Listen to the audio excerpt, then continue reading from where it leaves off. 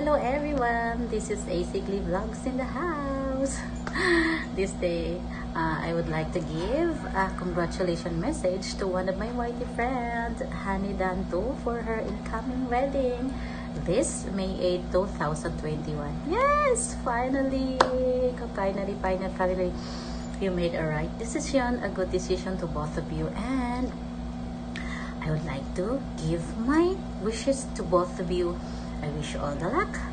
I wish you more happiness, of course, in your long journey of being one together as one. Just remember always that in your relationship, put God in the center of your relationship. Whatever may happens or whatever may comes in your life, you will both surpass all of this by the help of our God. So, the friendship you build each other, just continue it, and of course, enjoy the company of each other.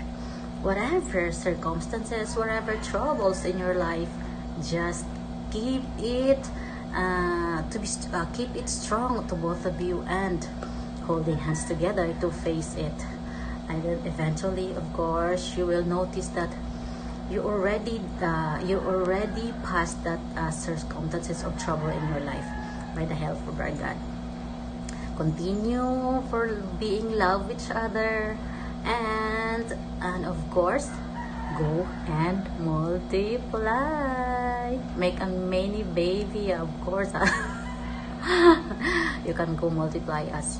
Maybe 12, honey, done like that. Just kidding.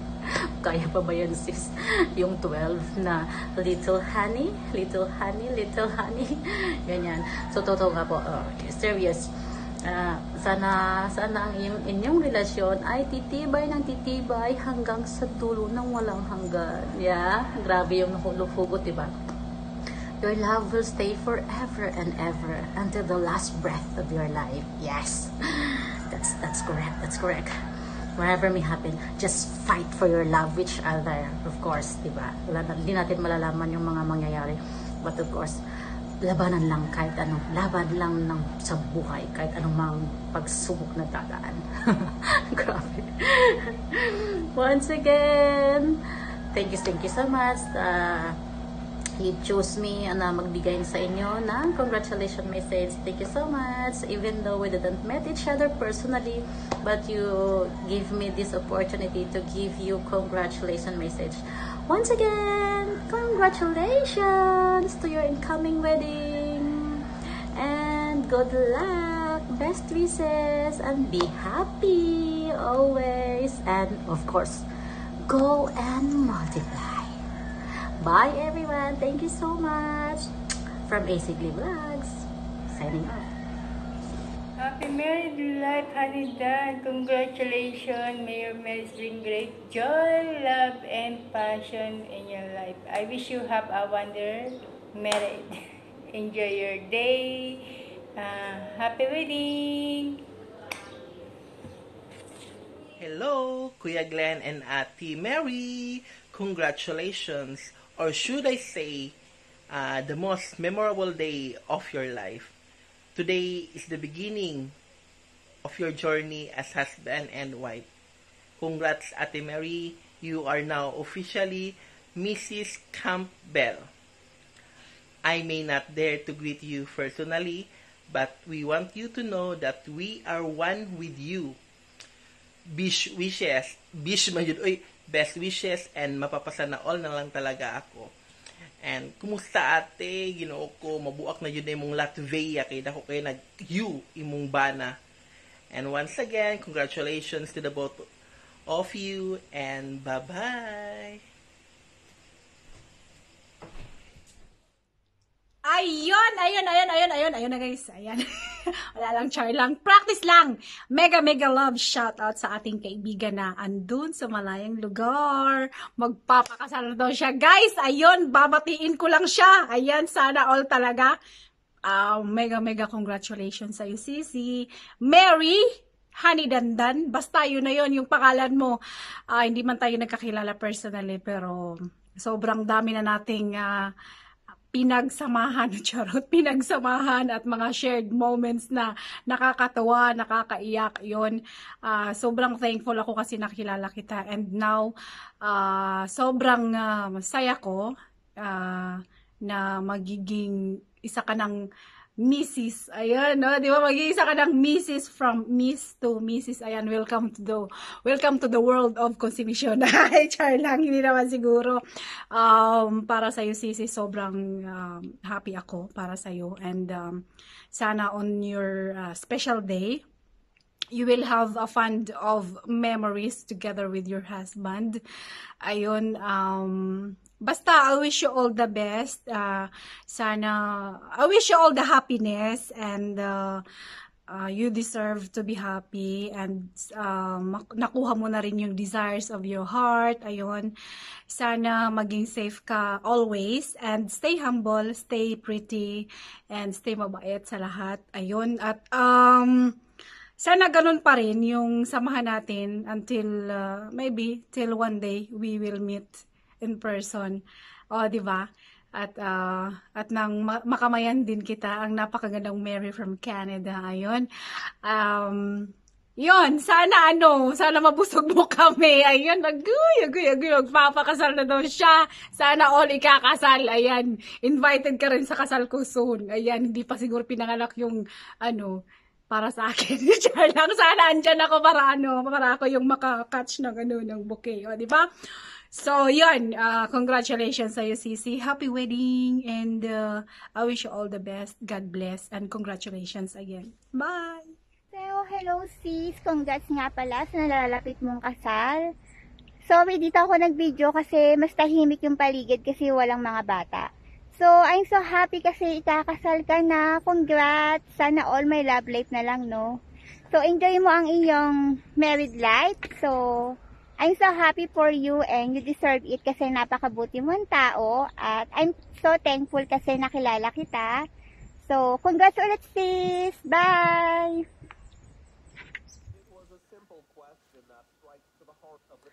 Hi, honey. Hi, Glenn.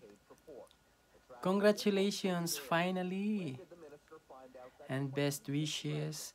Good luck to your wedding day. And enjoy.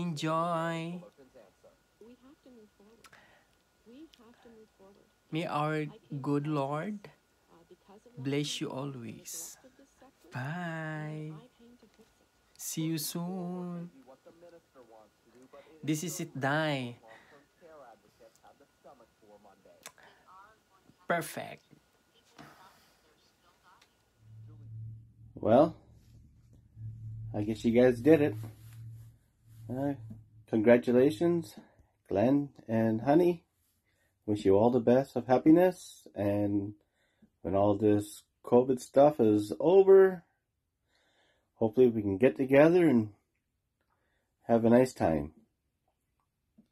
I don't have too much more to say right now. I just wanted to wish you guys all the best, and that's it. Take care. Hi, Glenn and Honey. Congratulations. Best wishes. I know this is your special day. I'm so sorry we cannot make it to go there because of the situation. But hopefully, when the situation is okay, we can visit you, or you are the one to visit us anytime. Again, congrats. Bye. Hello, Ate Mary and Glenn. The day has finally arrived. Your wedding day. Congratulations. I'm wishing you all the best in life, happiness, and forever love.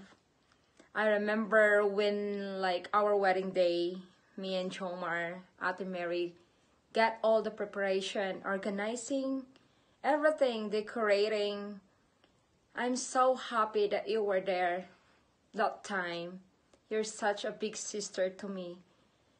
I'm so happy that even though, like, you are far away, you still, like, reaching up, like, calling, texting us. Thank you so much for that, Ate. And now, this is your day.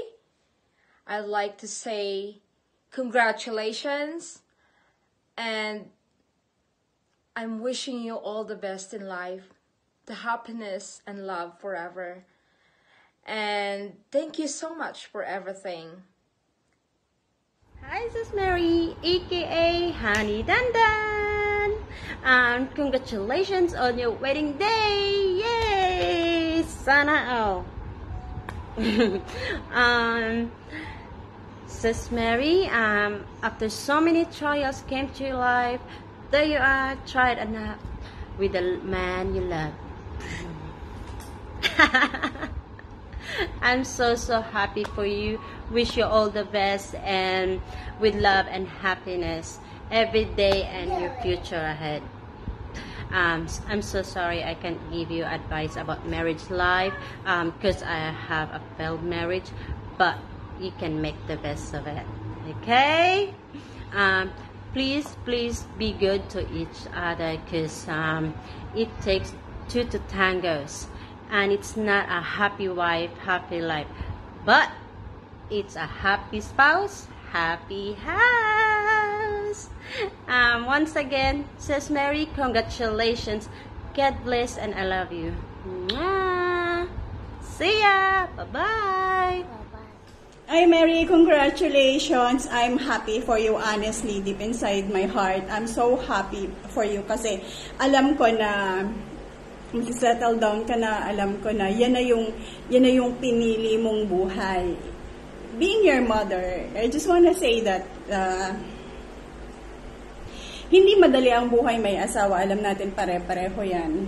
And you only have to have respect, trust, and that love to your husband na alam mong magtatagal. There's no perfect marriage. Lahat ng mag-asawa nagkakaroon ng problema, lahat ng mag-asawa nagkakaroon ng argument, and dapat we are open to that. And dapat alam natin kung paano i-handle yung mga ganong situation. Kasi alam naman natin na everybody, dumadaan talaga tayo sa mga getting to know each other, yung mga adjustment, yung dapat mo pang makilala kahit na gaano po mo pakatagal ka relasyon ng isang tao.